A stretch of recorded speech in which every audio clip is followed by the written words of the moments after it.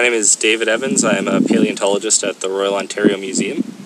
Well, I'm in the Badlands of southern Alberta. I'm just on the north bank of the Milk River, and I'm actually sitting in a dinosaur quarry, and the dinosaur that we took out from here was a large duck-billed dinosaur.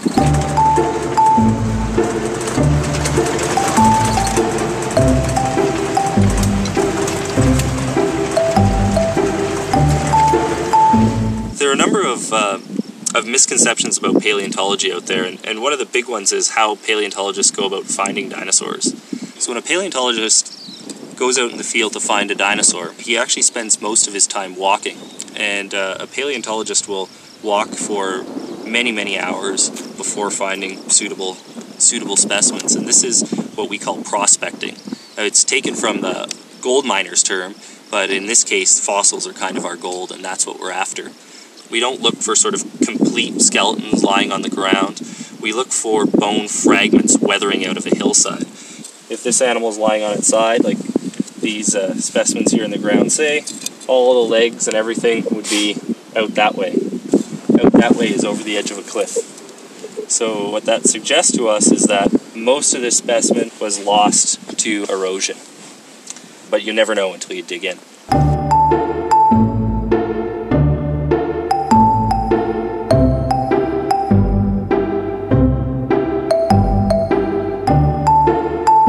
What we have here behind me is a bone bed that is dominated by the remains of juvenile duck-billed dinosaurs. Excavating a bone bed like this requires a number of steps. The first thing we do after we find the bones eroding out of a specific layer in the hillside, we remove what's called the overburden.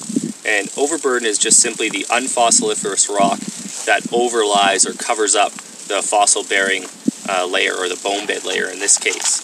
Once the overburden is removed, and we've opened up a large quarry area, we then lay a grid over the site, and that grid allows us to map the bones as we expose them.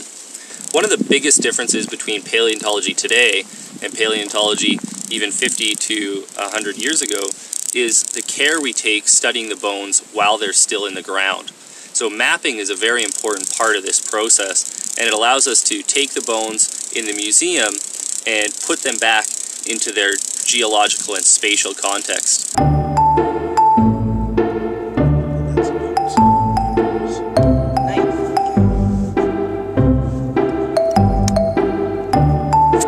Whenever we dig up a fossil from the ground, we have to be certain that we've completely excavated the rock from around the fossilized bone. Then to protect the bone from the next process of putting plaster on it, we put paper towel or toilet paper over all the exposed surface of the fossilized bone.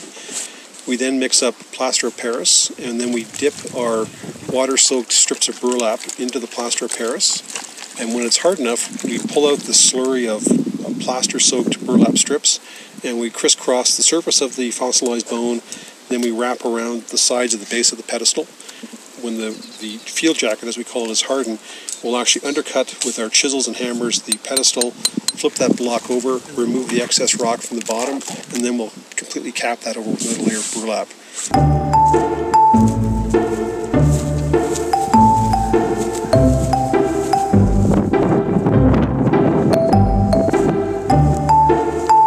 Here we are in the bottom of the Milk River Valley, and we're at the site of the quarry of a hadrosaur skeleton. The skeleton was relatively together. A lot of the bones were very close together, so we had to make quite large jackets, and we're left with a problem.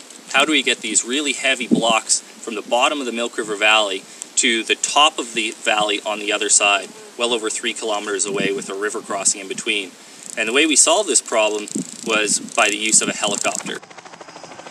Today, we just finished a successful helicopter pull, and we now have the jackets of the hadrosaur in the back of the truck on prairie level.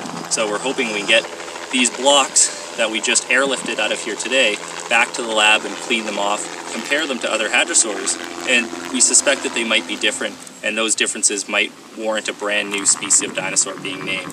So we have to go and join the crew and celebrate the finishing of this very nice specimen.